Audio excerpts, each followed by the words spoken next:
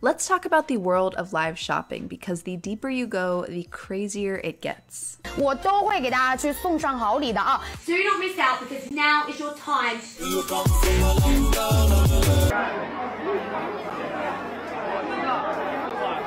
This is not your mom's QVC channel anymore where sellers would have an allotted TV slot and you call in to make an order. No. This is something different. This is something that could only happen in the here and now where so many of us have the internet at our very fingertips, where we have waning attention spans and a growing infrastructure that is set up to make live shopping as addicting as possible. Live shopping has become an especially powerful and bizarre force in China, where we see buildings set up for the sole purpose of live streamers selling in their individual cubicles, where there are boot camps to train people on how to be live shopping streamers, and where millions of products can be sold by doing this. 街道4九小车27 8块6块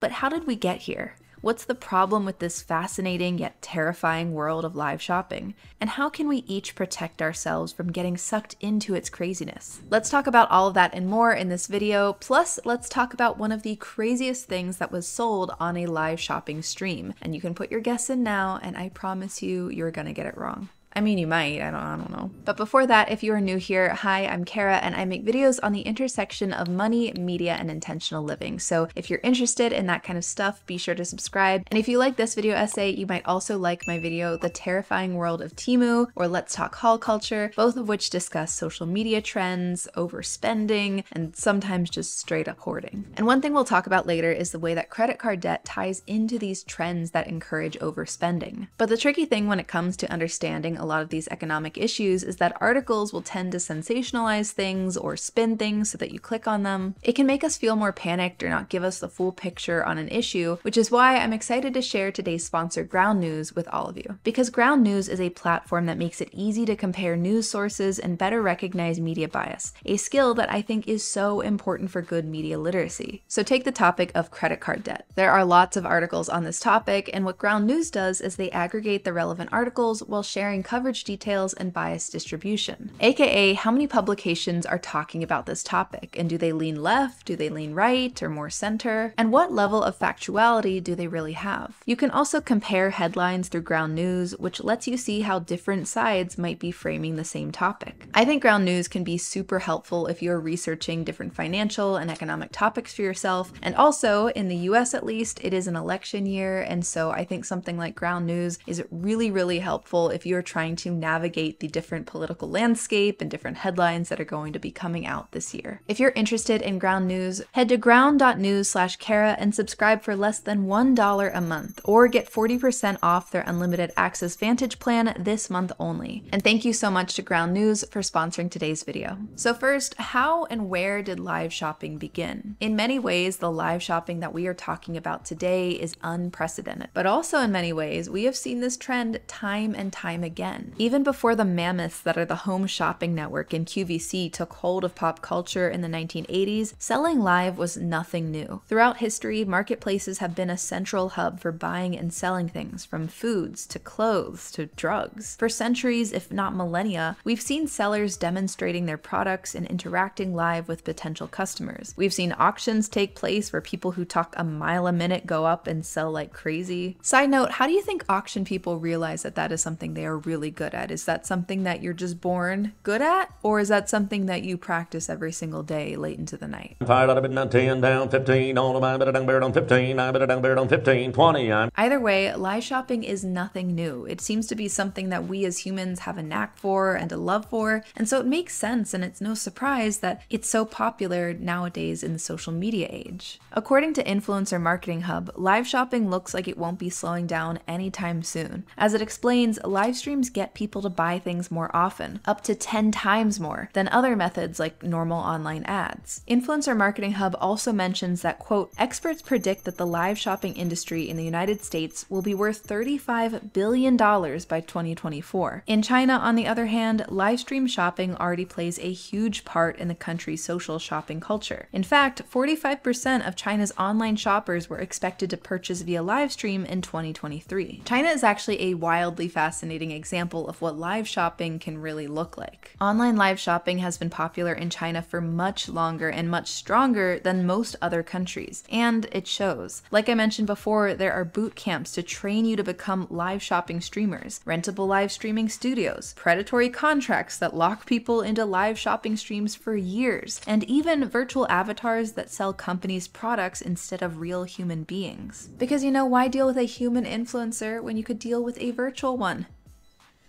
I swear, no one's jobs are safe. They're coming for me. And if all this sounds very Black Mirror episode to you, I totally get it. It is a crazy thing to see, especially because the products that are being sold on these live streams, they're not just the cleaning products and clothes that we used to see back in the QVC days. It's the only mop that you're ever gonna buy, the best mop you're ever gonna use. It is lightweight and durable, and that is just me speaking from my experience. There are crab farmers selling their crabs through live shopping, supplement companies hiring streamers to peddle fiber pills, and even a multi-million-dollar rocket was sold on a live stream. And no, I'm not talking a raccoon named Rocket, but a launch into the atmosphere kind of rocket. In 2020, the opportunity to launch a commercial rocket sold for $5.6 million, and it was sold by a woman named Via, also known as China's live streaming queen. More than 2 million people tuned in to watch that rocket get sold through live shopping. And this is a great example of how shopping can be seen as a form of entertainment. For generations, wealthy classes were the primary ones to use shopping as a form of entertainment, spending time at expensive boutiques or commissioning grand portraits of themselves. But over the years, things have gotten cheaper and the average person has gotten richer, meaning more and more of us can shop for entertainment. About 5 years ago, I realized I did this myself, using shopping as a form of entertainment, and I've since tried to die that down. But it used to be, if my friends and I want to hang out, something like going to Target or going to TJ Maxx was a top pick for us. And over time, we spent so much money on things we didn't really need or use, all because it was something to do. Now, some of this ties into our desperate need in the United States for third spaces, a topic I really want to cover in a future video, but it's also because shopping is a relatively passive activity, making it easy to slide into and get comfortable, kind of like scrolling on the internet, something I still haven't stamped out of my life quite yet. It's no surprise then that the combination of scrolling and shopping has made such an addictive mix in the form of live shopping. The interactivity feeds into our propensity for parasocial relationships. If we like a certain live shopping streamer, we may want to buy from them, whether it's because of trust or aspiration. And honestly, it's just stimulating. Like, it's something that our monkey brains love. Many streams feature lots of texts, shouts, fast talking, outfit try-ons, music. It's a full-on candy store for our brains. Speaking of which, you know how it feels like all of our attention spans are just shrinking as we scroll more and more? Well, that seems to be the secret sauce for this one live shopping streamer whose clip I showed earlier. 10块。This streamer, who has 531 million followers on the Chinese version of TikTok called Douyin, shows products for less than 3 seconds each. And in just 1 week, she sold $13.7 million in goods doing this. Now, that was last fall, and since then, Douyin added a rule preventing live sellers from selling products with little information during live streams, so sadly, an end to an era. Even so, a great example of live shopping as entertainment, because I don't know about you, but watching her move like that, it's mesmerizing. 再加2包，9块钱12包上车。 And as evidenced by this crazy speed selling, live shopping's magic isn't just in getting people to tune in, but also to buy. And I think that the driving force behind these purchases is impulse shopping. As this Nature article succinctly puts it, quote, "Innovation has made shopping effortless, and consequently, unplanned buying has become even more enjoyable." But what is the problem with any of this? So what? We like some instant gratification and dopamine hits. You only live once, and there are some cool products on live shopping.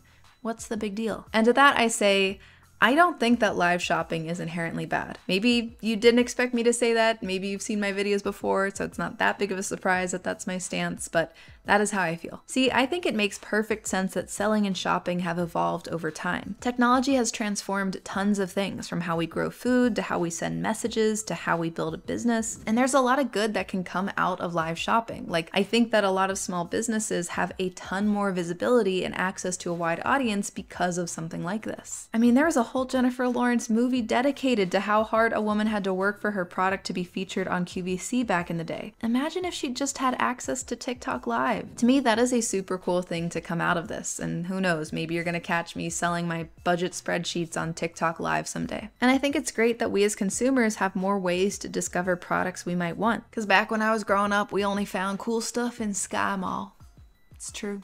But despite the benefits of a more connected marketplace, the way live shopping primes us for impulse purchases can be really harmful to us as individuals, not to mention our society. If we shop for entertainment so that we can feel that hit of excitement, then we can find ourselves quickly falling into an endless chase for fulfillment. And in my opinion, that kind of chase is a slippery slope to financial problems like credit card debt, a monster of a financial predicament I don't recommend anyone fall into. So quick financial tangent, credit card interest rates are notoriously predatory, meaning they just want to suck as much money as they can from you. The average retail credit card interest rate is a whopping 28.93% as of 2023, according to Bankrate. That, my friends, is huge. That is loan shark territory. For perspective, if you invested in the S&P 500, the average annual growth for that is around 10%, and a good high-yield savings account is around 4% growth. If you put your money into either of those, hey, even if you were somehow able to combine their growth rates, the potential returns would still pale in comparison to the money being eaten away by the predatory credit card debt. That's why a lot of financial experts recommend throwing your money towards high-interest debt before you start investing. But remember, not all debt is created equal, so things like a mortgage for a house is a very different kind of debt than credit card debt. But credit card debt, when you're dealing with crazy near 30% interest rates, is an awful thing to carry around. It can keep you from hitting many of your financial goals, from building an emergency fund to saving for retirement. But you might be thinking, Cara, you're being way too paranoid right now. Just because live shopping exists doesn't mean we're all going to fall into credit card debt. And you know what?